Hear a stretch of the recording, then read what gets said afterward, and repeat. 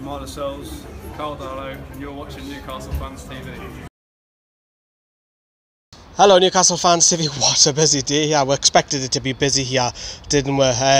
Just literally finished work on the green building behind us and haven't had the chance to get the video out there because obviously they've been at work and they carry on with obviously all the goings on at Sky and so on. But Javier Manquillo has signed for Newcastle. It's been a good 3 or 4 days since we've been waiting for the announcement for the club. He becomes Rafa Benitez's 4th signing of the summer for an undisclosed fee for the 23-year-old, rumoured to be somewhere between approximately around about 4 million on a 3-year deal.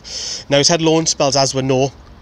Not so much great loan spells at Liverpool, Marseille and Sunderland. Still relatively quite young, you know, 23 years old. I know he's been quite heavily criticised, and Sunderland fans taking the mickey out of her, and also Newcastle fans. Some of you are not very keen on him, but the thing what you've got to try and look positive is that we think that DeAndre Yedlin will be first choice right back. He'll make that his own. And then you've got to look at, like, we think Jamie Sterry will probably go out on loan. He's a Scammers. He's injury crisis, isn't he? But the thing is about Manquillo is he can play left or right, predominantly right though. Let's have a look at what he said about joining the club first of all. So he said, "I'm very happy to be here. From the first moment that Rafa Benitez called me, I just knew that I had to come to be here. Such a big club. I'm very happy with the challenge ahead. I've come here to work hard and give everything on and off the pitch. Hopefully then everything will go right in the right direction."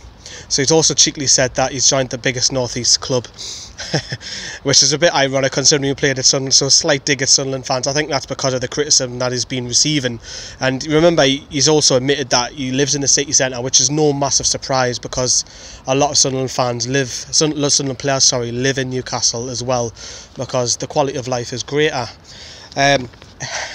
Anyways, what Rafa Benitez has turned around and said, "Like Jacob Murphy, Manquillo is another young player. He can play both sides of the defence and he has a lot of motivation because he knows he has a point to prove. He can still improve, because he has played for Spain at under 21 level, and that is because he's a good player. So hopefully we'll show that form here." So as I mentioned, that was a slight dig at Sunderland fans because obviously they're having a go at us signing all their reject players and all this kind of stuff. But you know, as I mentioned, I think you'll be used more of a squad player. I don't think you'll come into the side. Is it an upgrade? No, you have to say it's not, because Vernon and Anita in the right back position, he is the better player in my eyes. Are you going to question Rafa's signings? Well, you know, you can always criticise one or two, but predominantly he's got most of them correct here in Newcastle.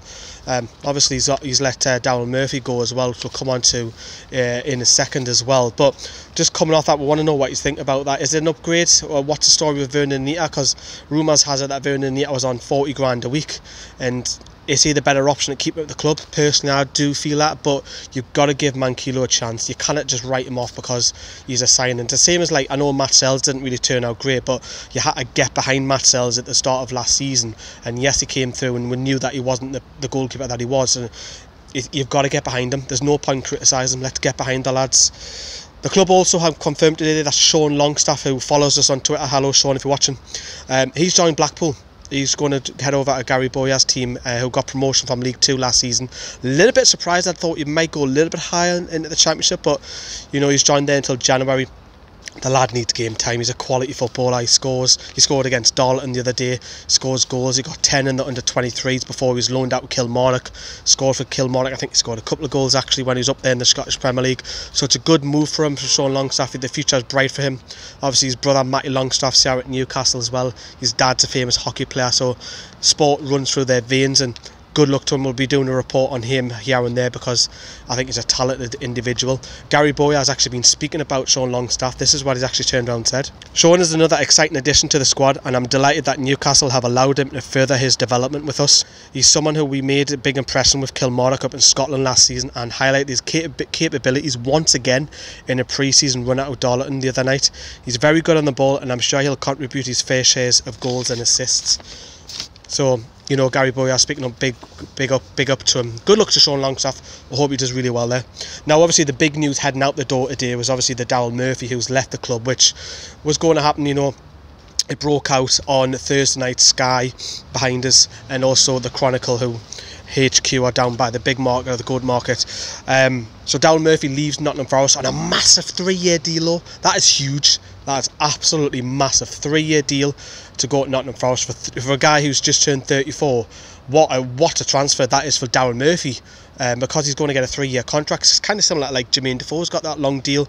You know, he scored 6 goals in 18 games, 1 and 3. He was on great form between January and April, you know, where he was scoring them goals. Had a good spell in the first team. He was keeping Mitrovic on the bench whilst Dwight Gale was out injured. And to be honest with you, last season out with Mitrovic and Daryl Murphy, without shadow of a doubt the better player last season. But going into the Premier League, Rafa's already hinted on earlier on that he wants to listen to offers, and Daryl Murphy said it when he was on Ireland international duty that the club are listening to offers, and good luck to him. He's a good solid pro. Nottingham Forest fans, if you're watching, you've got a good player there. Keep him fit. He will get you up into the playoffs without shadow. He will score goals in this division. I was very critical of him last season, but when we signed him, I'm absolutely over the moon for him. So good luck to Daryl Murphy. He'll go and replace Britt Osson-Balonga, who's joined Middlesbrough as well. Just quickly touching off that, I just want to talk about the road closures. We've seen a couple of media crews when I was at work earlier on today. The BBC have been reporting. They had the chief inspector, independent or whoever they are, part of the police, and Newcastle are now going to be closing the roads here on match day, which I think is genuinely a good thing. I know we've had the terrorism tax in like Manchester, we had it in Glasgow a few years back, London, across Europe as well. Not just you can hear the ambulance. It's always happens when I record. Not just terrorism. I think it's just generally speaking, cars cannot get past, and the crowd just walk in front. And I don't think it's very good for people inside the car and outside. So closing the Strawberry Place behind us and also the Leazes area over there is a good thing. I generally think it's a good thing. But more importantly, we want to know what you think of the transfers as well. If you want to get more reaction, of course, get over to our Facebook and Twitter pages as well. Thanks for watching as ever, and we'll see you later.